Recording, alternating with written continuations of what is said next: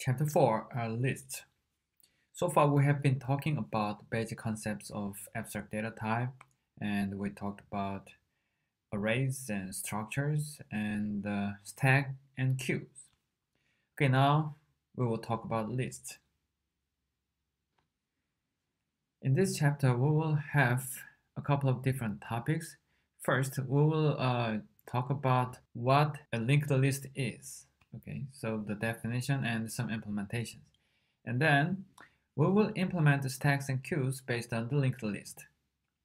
Okay, since we defined stacks and queues in an abstract data type, okay, then we can change our implementations while keeping the specifications. As long as our implementation meets the specifications, that's okay. So we will use linked list to implement stacks and queues. And then we will talk about circularly linked list, and we will apply this linked list to matrices, especially when the matrices are sparse, which means when we have lots of zeros in the matrix and we have a few non-zero elements, then instead of allocating memory space for the matrices, we just use a linked list to represent a matrix.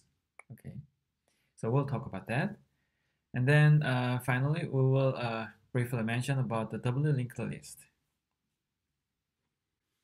And first of all, what is a list? Okay, so a list is a varying length linear collection of homogeneous elements. So array is a good example of a list. Okay, so we talked about the difference between arrays and the structures. One array includes lots of elements, and these elements are supposed to be homogeneous. But in the structure, the elements can be heterogeneous, some different data types, right? So array is a good example of a list. And in this definition, the linear means each list element has a unique predecessor, except the first. For example, in this example, we have array. The name of array is array. And array 4 has a unique predecessor, which is array 3. And array 5 has a predecessor, which is array 4. Okay, array 3 has array 2. Array 2 has array 1, and array 1 has array 0. But array 0 is the first one, so we don't have a predecessor for array 0. Okay. Okay, then the next one, each element has a unique successor. So it means when we have an array element, then we know which one is the next one. So for example, if we have array 3, okay, if this one is our element, the current element, then the next one, the successor is array 4. That is unique. There is only one successor. There is only one next element. Okay, so when we have array 4, the next one is array 5. Okay, if we have array 5, then we have array 6. So that is a linear. We can put all the elements on a line based on this index if it is an array. Okay, linear means we can put all the elements on a line. Okay, so in the previous slide, I used an array as an example of a list, but there are a couple of problems with this array. Okay, first problem is that it has a fixed size. So if we have a static array variable, then the size is fixed at a compile time.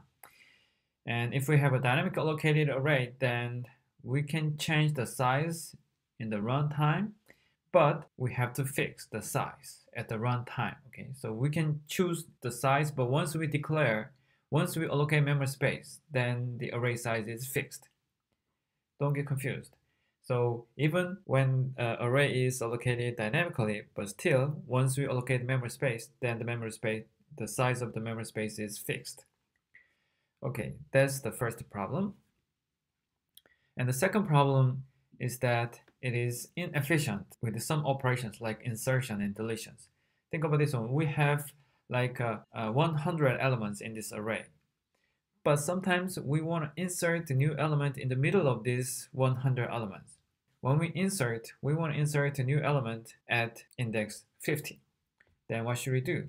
Then we have to shift all the right elements from 50 to 99. We have to shift. And then we can have one empty cell at 50. Then we can add new element there. Okay. So when we delete one element, same thing kind of thing happens here. So let's say we delete the 10th element. Then we will delete A9. Okay.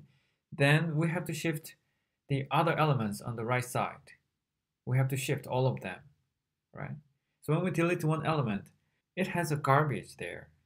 Okay. Then we have to shift. Otherwise, we have to keep another array to indicate which one is a garbage and which one is a real value. So instead of having another extra array, then we will keep one integer variable n, okay? So that with one integer variable, we know how many elements we have in this array. So to keep one integer variable, then we have to shift all the elements whenever we insert or delete, right? So if we have to shift all the elements whenever we add or delete, it is really inefficient. It means, basically we have to update lots of memory spaces. If it is an integer array, then if we have to shift like 10 elements, then we have to update 40 bytes, right? So if we have to update 40 bytes, then it means a lot. Compared to other operations like plus, minus, or something, if we have to have any access to the memory space, it is really expensive. It takes a lot of time. To you, you cannot feel any difference, right? So because your homework is really simple, and when we shift like 100 elements in the array, then it can finish really quickly. So you cannot see any time delay there. But basically, it takes a lot of time. So if the program is really heavy and you should handle lots of data, like millions of elements, then it takes a lot of time. So that's the problem with this array. Okay. So as an alternative options, we have a linked representation. So do you remember the self-referential pointers? Actually, we talked about this one in the chapter 2. Okay. So we have one structure here, and in this structure we have a data element and we have pointer element. Okay. So the link, it will point the next element. Okay, so basically instead of having this array, we will have a linked list, as you can see on the bottom of this slide. So the bed is the first element, and this one is a structure. In this structure, we have a bed and a pointer. Okay, and then data is bed, and the link will point another structure. Okay, and then second structure is a cat. And the data of the second structure is cat, and it has also link, and it will point another structure. And then set is data for the third structure, and the pointer of this structure is null, so that we know set is the last element of this linked list, because the pointer is null. Okay, so these pointers are link. Okay. And it is actually a logical. And whenever we add new element, okay, then we will allocate the memory space from the heap, and we don't know where it is. But as long as we have an address, then we can point to that memory space. Okay, then with that pointer, then we can get there, and then from that pointers, from that space, then we can update that structure's pointer to point to another structure. So whenever we insert, then we need to allocate the memory space for this structure. Then we have to change the links.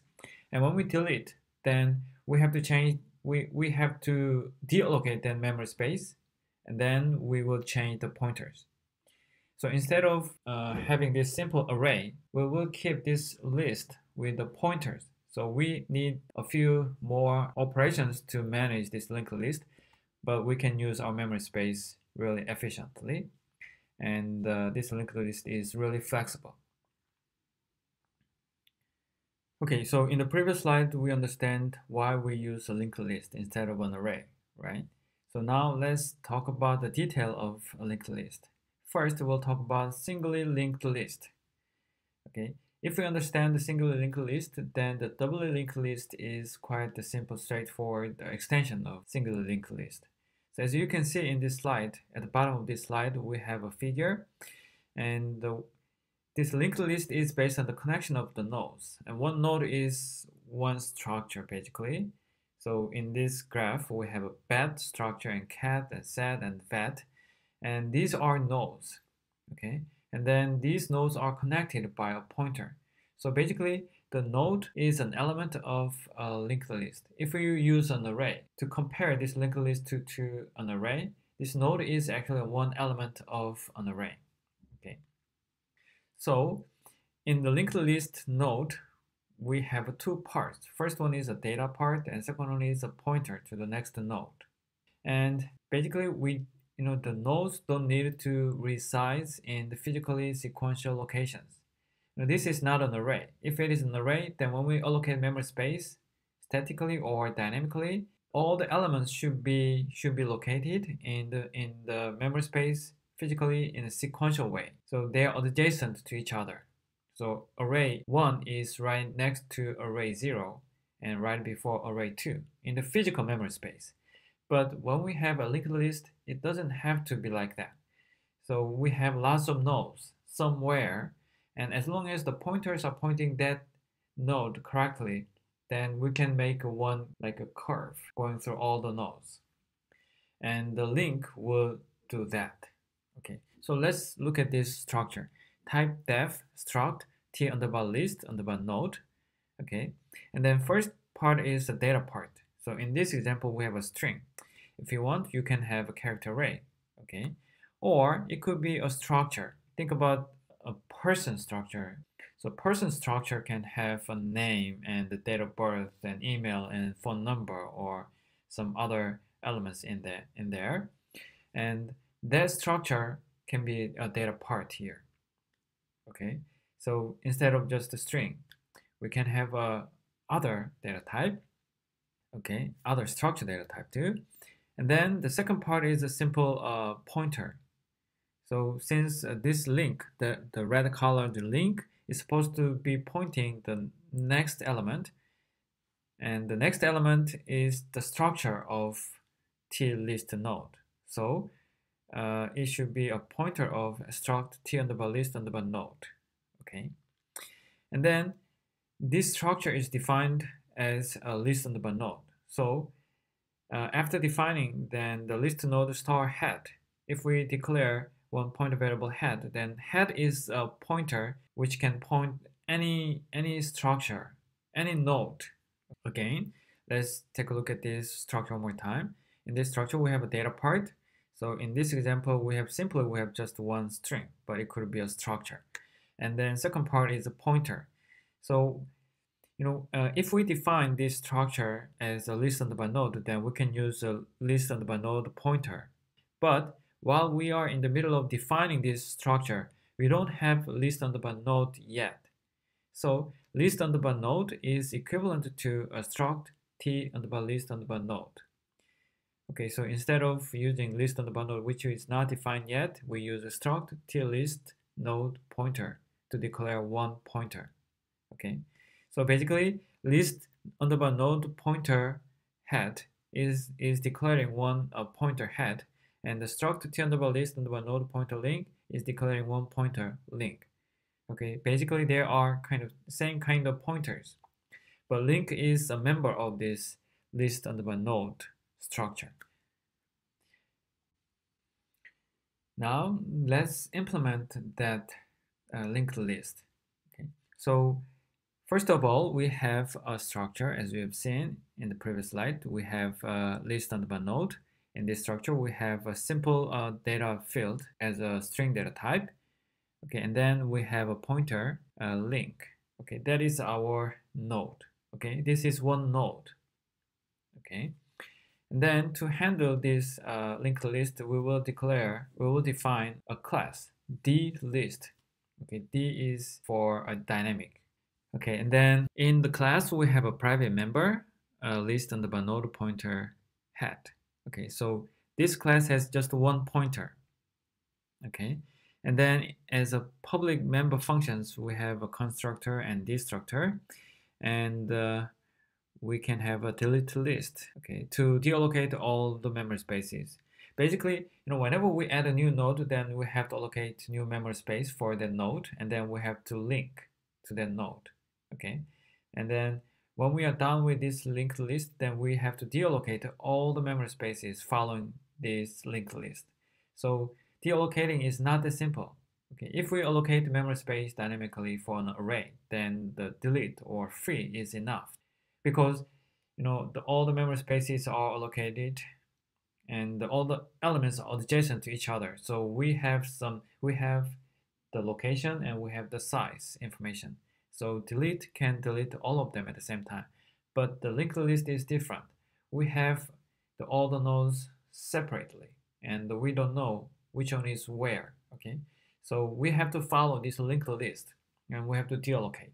So delete list is not that simple. We have to implement this function. Okay, and then this class needs retrieve functions. So do we have this data in the linked list, or which one is the second element in the linked list? Okay, so we have two different types of retrieve functions: retrieve with the data or retrieve with index.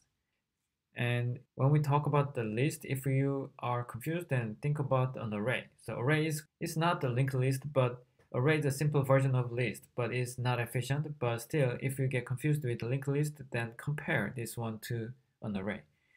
So that you can understand what these two retrieve functions do. And then next one is insert. So sometimes we want to insert a new element, new node in the middle of this linked list. Okay, that is the beauty of this linked list. And the next one is the delete. Sometimes we want to delete one node, and then we don't have to shift. We just deallocate that node, and then we have to change the pointers, a few pointers. That's it. So these two functions will show you why we use the linked list. And then sometimes we want to invert, like reverse, if we want. Okay, then we might want print functions, and sometimes we need to check if it is empty. Okay, so probably you have to implement all these functions.